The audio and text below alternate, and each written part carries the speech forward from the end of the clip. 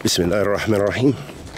Alhamdulillahi Rabbil Alameen. Wa sallallahu wa sallam ala nabiyyina Muhammad wa ala alihi wa sahbihi wa sallam. Amma ba'd, habita fillah. Continuing on our study of the Tafseer, Kalimat Tawheed.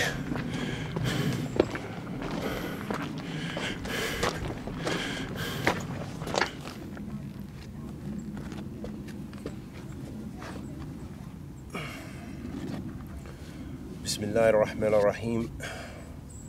Alhamdulillahi Rabbil Alameen. Wa sallallahu wa sallam ala nabiyyina Muhammad wa ala alihi wa sahbihi wa sallam.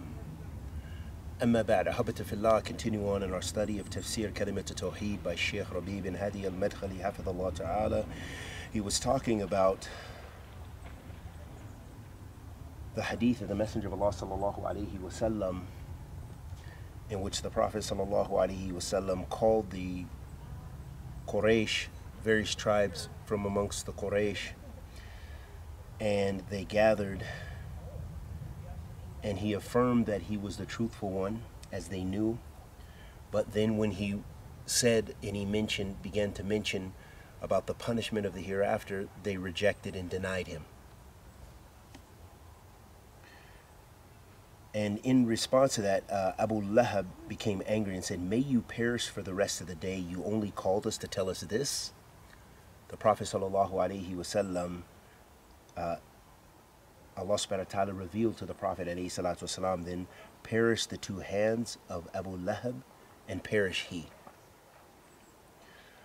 So therefore we see the Prophet sallallahu alaihi wasallam called them to single out Allah alone in worship, and to abandon worshipping the idols Allat wal Uzza and Manat and the rest of the things they worshipped. And Abu Lahab was the head of those who were opposing and denying the Prophet sallallahu alaihi wasallam, and he harmed the Prophet sallallahu alaihi wasallam in such a way, and all of his harm and his hate and detesting of the Messenger of Allah sallallahu alaihi wasallam came from the Prophet sallallahu alaihi wasallams adherence to Tawheed and call to Tawheed, da'wah ila Allah subhanahu wa ta'ala. So if the Prophet ﷺ, was to call them, the Quraysh, and ask them, "Who is your Lord and who created you?" they would have replied, "Allah." And the first of them to say this would have been Abu Lahab. Who created the sky and who created the earth? They would reply, Allah. They would never reject this. But when they were told, La ilaha illallah, that Allah is the only one who truly deserves to be worshipped, they became arrogant and denied it. As for the people of philosophy and rhetoric, they came up with a new invalid meaning for La ilaha illallah.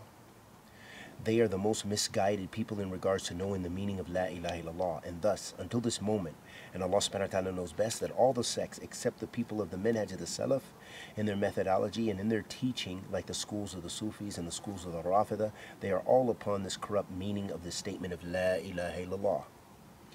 And that is why you'll find that they worship graves and believe in charms and believe that the awliya have knowledge of the unseen, and that they work and have control in the universe, meaning that they believe that they're scholars and that the saints have knowledge of the unseen, and that they actually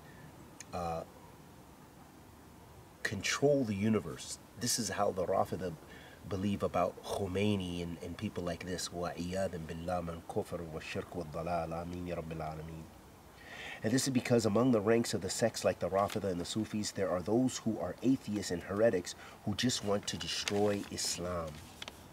So this atheist and this heretic dresses up in the dress of the Muslims and acts as if he is devoted, as if he is a devoted worshipper and ascetic, but in reality he is an atheist.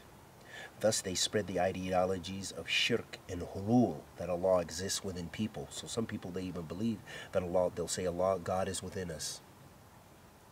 And there are people who say La ilaha illallah and even have this claim, wa'iyadhin billah, and wahdata wujud, that everything in existence is Allah. So some believe that Allah is one with all of creation. And this is some extreme Sufi sects, like Ibn Arabi and those who follow his madhab, if you will. And all of these ideologies are widespread amongst the Sufis, to the extent that I don't think that at this moment there's a group of Sufis on the earth who don't fall into shirk and hulul and wahdat al-wujud as a whole group. But there are some individuals who might be free from falling into this deviation, but the majority of the people of these sects all fall into this misguidance. And they also fall into believing that the awliya have knowledge of the unseen, and that they work and have control in the universe, and slaughtering and calling to other than Allah and asking help to other than Allah subhanahu wa ta'ala. We ask Allah for guidance and well-being. Ameen. So it is upon us to know the meaning of La ilallah with a clear and distinctive insight. And also it is upon us to know the meaning of what it necessitates of the different types of ibadah. And the definition of ibadah, as said by Shaykh al-Islam Ibn Taymiyyah, ibadah is the plural form of all things which Allah loves and is pleased with from the actions and statements, whether done openly or secretly. This comprises of the ibadah of the heart and the tongue, and the ibadah of the body and limbs.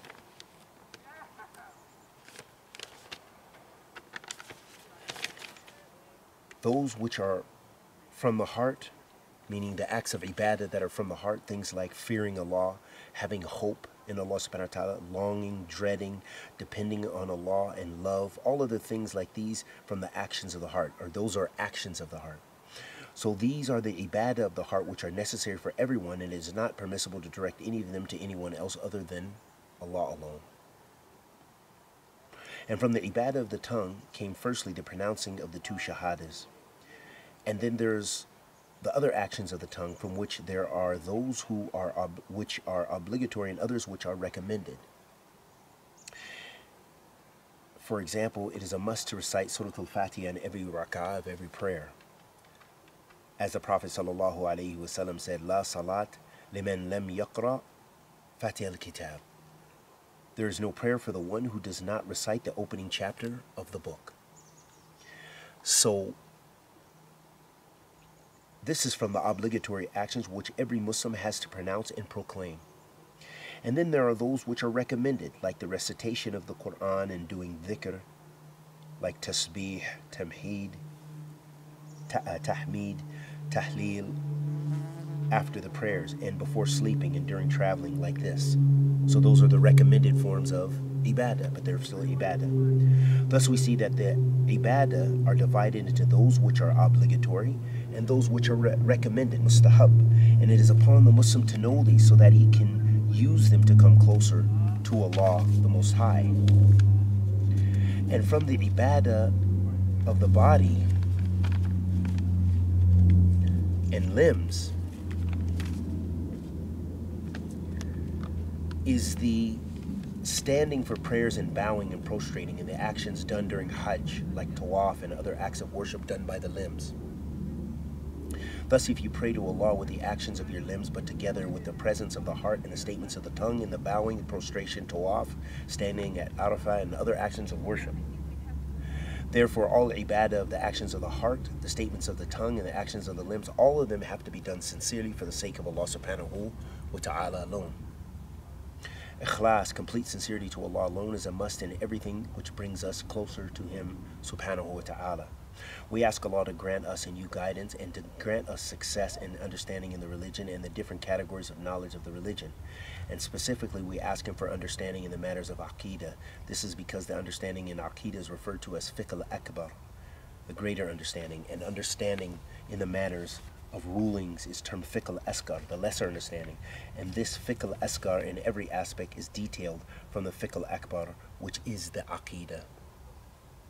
We ask Allah to grant us knowledge and understanding in the religion, and may peace and blessings be upon our Prophet Muhammad sallallahu alaihi wasallam. Thus ends our reading and our brief ta'liqat of Tafseer Tawheed, of the statement of Tawheed by Shaykh Shaykh Rabee'a bin Hadi Al-Madkhalee, Hafidhullah Ta'ala. And may Allah subhanahu wa ta'ala bless all of our ulama, bless them with ikhlas, with thabat, bless them to make islah bayna ahl sunnah, bless them with guidance, and forgive them of their shortcomings and their forgiveness and their shortcomings and mistakes.